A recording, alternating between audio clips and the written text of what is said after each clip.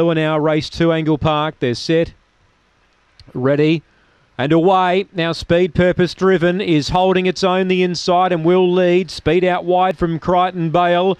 Booting through the rail was Springvale Bryn. Right behind them, Caprice Manelli, and very wide Sutton Steel.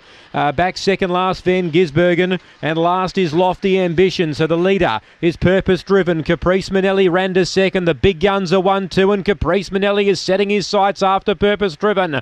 Down the back, 3 lengths away, third Springvale Bryn. Then came Sutton Steel as Caprice Manelli is drawing level now with Purpose Driven. Goes for the inside and gets the run. Caprice Manelli and Purpose Driven clear. Running on Springvale Bryn. Caprice Manelli hit the lead close to home, and that's a good win. Away went Caprice Manelli. Won by 3. Now second placing either Springvale Bryn or Purpose Driven. Close up Crichton Bale.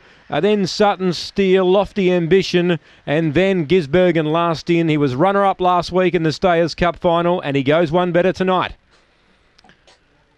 43.39 the time. Caprice Manelli. Too good. Too good the 4. Well backed. Got into a great spot early. And he was setting his sights out after the favourite. Purpose Driven down the back. And he was quickly reeling her in. And he's been too good. 4 the winner. 1 second. 6 third Springvale Bryn. And 7 fourth Crichton Bale. 4, 1, 6, 7.